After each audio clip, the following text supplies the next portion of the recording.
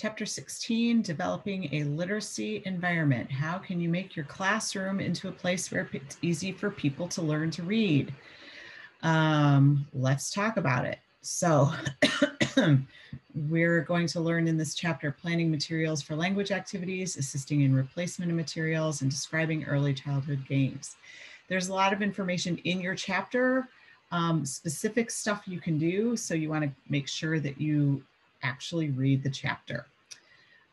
You want to look for materials that promote language in your classroom. So things that provide reality behind the words, things that link the written word to, reality, give children sensory explorations, provide materials that build communication skills, favorite materials that can be used in a variety of ways. Using Play-Doh to make letters is fun and it helps kids learn their letters, right? And materials that allow skills practice. So what would you include in a print-rich environment? Let's brainstorm. You're going to say things like alphabet letters on the wall. You're going to say things like pens and paper and all that kind of stuff. So let's see.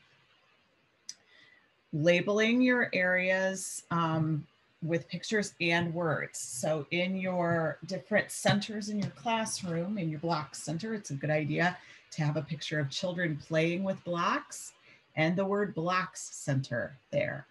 And then within your blocks center, you're going to have the bins that you keep your blocks in with a photo of the blocks and maybe the word blocks. And then on the shelf where you put that bin, you're going to have the same thing. So you're showing the children, oh, these are blocks. See, I can see the picture of the blocks, so I know the blocks go here. And look, those letters, I bet that says blocks, right?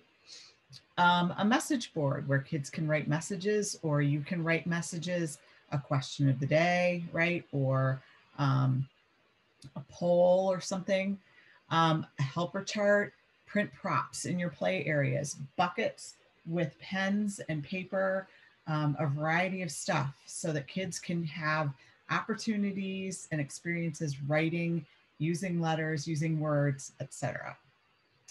The Language Arts Center. Now, in my classrooms, we didn't have, let's say, a specific language arts center. In my forest classroom, we often had a writing center where we would have a desk with a variety of writing materials and letter charts and letter tracing, all kinds of stuff for writing. And then you would have like your library that has your books and that kind of stuff.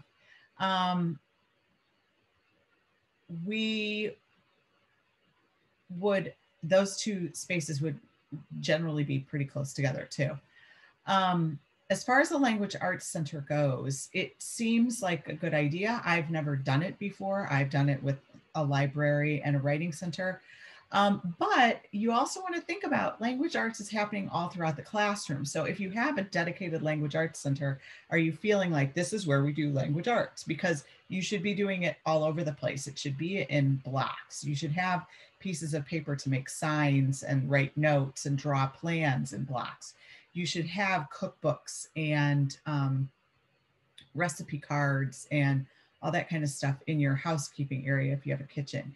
You should have writing materials and letter stamps and things in your art area. You should have, ways to do charts and graphs and things in your science area. So a language arts center to me seems like maybe not the best idea, but having language arts supplies and activities available throughout your classroom is really important. These are some of the materials you might find in a language arts center, and I think they need to be, again, all over the classroom. So what is a teacher's role in working with language arts with children? Being compassionate, modeling language, we've talked about that, making signs or charts, modeling how we use communication with each other, explaining new materials when you put out new games or you put out new writing materials or whatever, right? Explaining what those are for the kids and how they work, and then providing reading aloud recordings, reading aloud opportunities, whatever. Language and literacy in the whole classroom. This is my philosophy that language and literacy happen all of the time, right? You don't get a break from language and literacy in a preschool, early childhood classroom. So you need to make sure that you're doing, you are giving kids opportunities throughout all of the centers all over the place. So in dramatic play and block areas, are you helping them by adding new words when they're doing, you know, if they're playing hospital, are you helping them with the word syringe? Or, you know, if they're acting out getting vaccinations, you're talking about that, giving them those new words. Classroom displays, displaying the work that they're doing. Small group and chalkboard activities. Small groups are so important, and I think we don't do enough of that in preschool classrooms. We tend to do large group and one-on-one, and small groups are really important because you get more interaction with other kids and the teacher all at the same time. You get more focus on what you're doing. Use of language and literacy as part of regular routines and as part of transitions. So language and literacy should be happening all day, every day in preschools. Like this should just be automatically happening. Then you should be also thinking about, how can I encourage more of it? How can I scaffold what they're doing? How can I enhance their learning opportunities and experiences here? And then you also want to think about using it as transitions, because using language and literacy. So what that means is singing songs, saying rhymes while we move from one activity to another, because it gives a break in the activity so that children can reset themselves so they know that something else is going to happen. It makes it an interesting and joyful time to move from one to another if you're singing a song about it. It reminds us what we're doing and what we're going to be doing. So using those cues, those songs, those rhymes to move from one activity to another is really important. Technology and literacy. So you are thinking about, so computers and literacy. Also think about listening. What are you listening to? What are you looking at? How am I helping you understand how technology is involved in communicating with others? Oops. Okay. Benefits of computers. So my preschool classrooms did not have computers. And I feel pretty strongly about this. And I know others have equally strong feelings about this. Kids spend an inordinate amount of time on computers, and it's even more and more, like all the time. And I think that preschool specifically should be a place where they get a break from that, a half day or all day preschool program. Maybe an all day preschool program has an hour or less of technology time during the day. But we really need to make our focus in early childhood active learning, not sitting in front of a computer learning.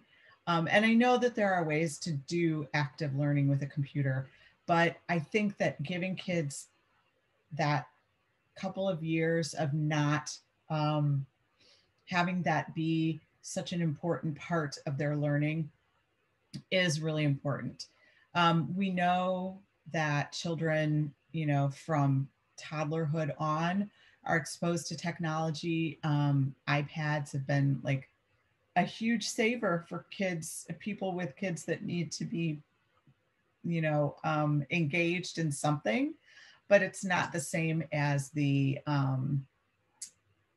person-to-person, really engaged experiences that children should be having in preschool. So language arts related benefits of computers. Like I said, there are, yes, absolutely. My personal preference is we don't need that in the classroom. So I'm going to skip over some computer stuff. It's all in your book, so you can look at it. And that's it.